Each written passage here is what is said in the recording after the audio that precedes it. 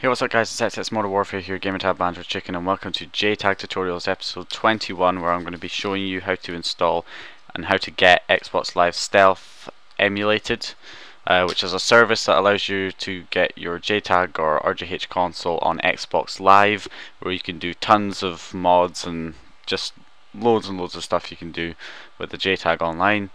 So many people have been requesting this tutorial, so about time I got this up. So Xbox Live Stealth emulated, you're going to need a few things to get this up and running. Luckily I have a Jtag tutorial and everything that you need. So you're going to need Dash Launch installed, which is on episode 3.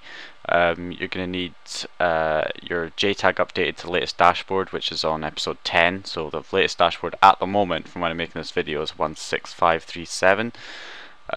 You're also going to need a program called Xbox 360 Neighborhood, which is on episode 17, and you're going to need a unbanned key vault, which you may have already, but if your console's banned you'll need to get an unbanned key vault, which is episode 20, previous video, or well, previous tutorial. So once you have all of that, and I'll put a link to my Jtag tutorials playlist in the description where you can find those episodes I pointed out for those things that you're going to need.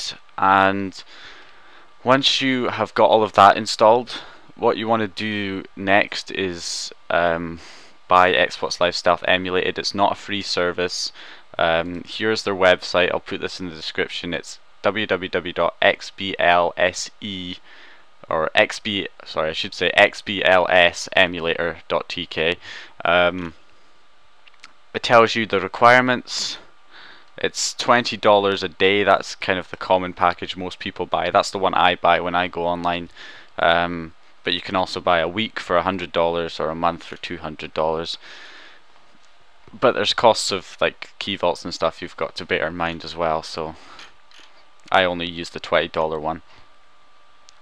And what you're going to have to do is download AIM if you don't already have it. It's AOL's Instant Messenger, and you want to download that program and add these 4 people and message one of them, whichever one's online at the time, and ask them if you can buy a day or whatever on Xbox Live Stealth.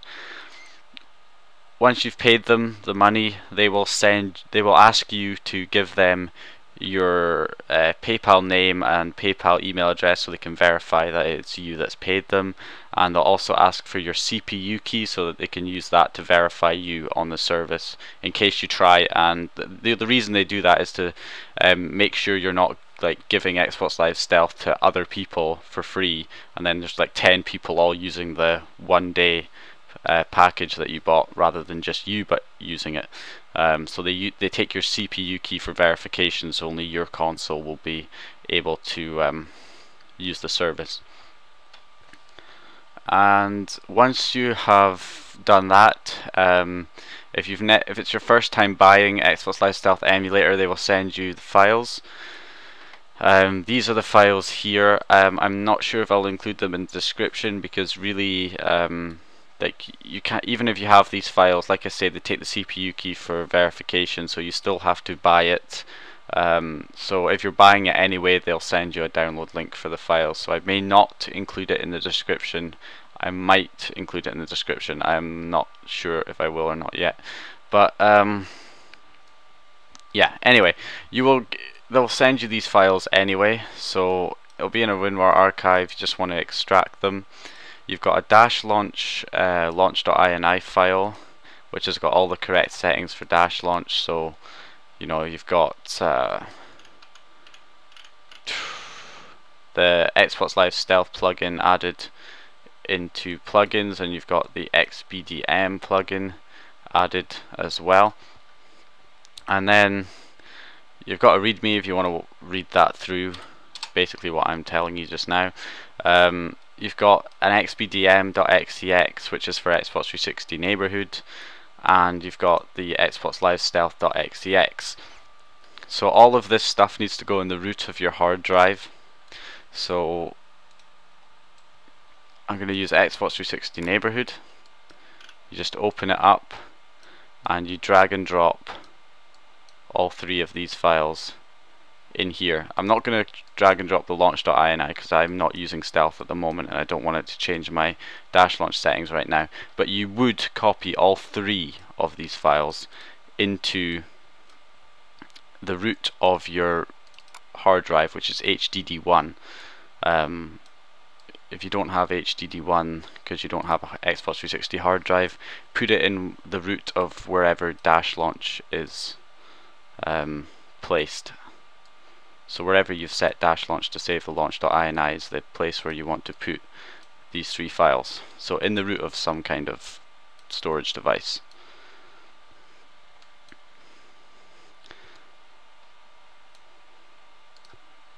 So you can see there I've got Xbox Live Stealth, the XBDM.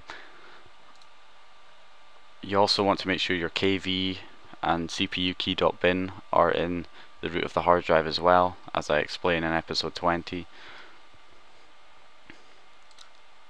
So all you got to do now is boot up the console. I'll show you what to do from there. Alright guys.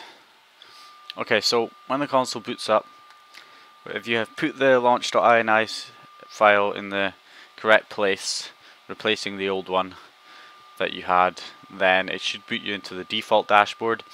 Now I won't be able to get an accurate representation of what's supposed to happen because I don't have time on Xbox Live Stealth right now. So for me it'll give me a message saying I need to buy more time. There you go.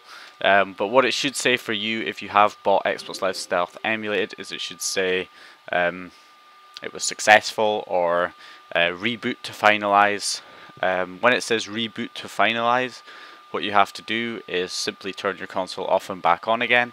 Once it boots up for the second time, if you have connection to the internet and you have a unbanned key vault in the correct place on the root of your hard drive and the CPU key.bin on the root of your hard drive, then it should say Xbox Live Stealth was successfully or fully stealthed plus bypassed or something like that. It should say it was successful and it was fully stealthed plus bypassed, and that means you're ready to, well, you're connected and you can just go ahead, create a new Xbox Live account, and yeah, it will be spoofed gold as well, so you don't need to pay for gold Xbox Live membership because it will be a silver account, but Xbox Live Stealth emulated kind of tricks Microsoft into thinking it's gold account or something, and point is you get gold on any new account that you create once you're on Stealth.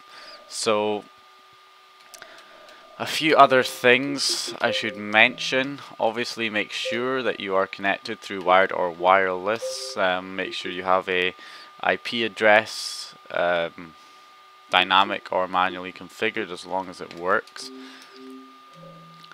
And there's a few other messages you might get. Now you should, if you have bought time on Xbox Live Stealth, it should say reboot to finalize, like I said, and you reboot the console and it'll say fully stealth plus bypassed. If it doesn't say fully stealth plus bypassed, it might say something else. It might say XBLSE disabled. If it gives you that message, it's usually because either you're not authenticated on their service, so you gave them the wrong CPU key, or they haven't put your CPU key in as a verification for some reason, or the more simple reason it says that is because you're not connected to the internet. So like I said before, check to make sure you have a valid IPv4 address so that your console is definitely reaching out to their server. And the other message you might get is XBLSE-enabled. You might think that's good, it says it's enabled, but it's actually also a bad message for you to get if you get XBLSE-enabled. If it gives you enabled, it usually means that either, again, you're not authenticated on their service, or the other reason that you might be getting that message is that your key vault is actually banned. So if you've got a banned key vault, it will say XBLSE enabled, meaning you are able to connect to their server, but you've got a banned key vault. So you need to get an unbanned one for it to say fully stealth plus bypassed and let you on Xbox Live. So I think that's pretty much everything. There's actually one thing in the README that I forgot forgot to mention. Okay, something that is stated in the README, which says restart your Xbox and wait. If it takes more than 5 boot loops, double check the above and contact me. So if you're rebooting, you reboot the console to finalize and it doesn't give you any messages, doesn't say it's disabled, doesn't say it's enabled, doesn't say fully stealth plus bypassed, or maybe it doesn't even say the reboot to finalize message when you turn the console on initially. If it takes more than 5 times to do that, like you try 5 times booting the console and you still don't get any of the messages, it says double check that you've done pretty much what I've explained in the tutorial correctly, and if you have, then and it's still not working, then contact the person who sold you Stealth and hopefully they'll try and get it sorted for you. But I think that is pretty much it. So now what you can do is go on Xbox Live, enjoy playing, you're using your Jtag on Xbox Live because there's so much stuff you can do. I've got a bunch of sort of live commentary vids from when I was hosting on Saturday. We were playing Halo 3 real-time editing. It was really awesome, and we were doing like COD 4 Hawkins Zombieland and just get an idea of how fun those game modes are to play, which can only be done with your Jtag online. So yeah, anyway guys, thanks for watching. I hope you enjoyed the video. Please remember to give it a like if you liked the video and found the information useful. Of course, subscribe if you haven't subscribed already, and comment if you have any questions, and I will see you guys in my next video. This is really how we live.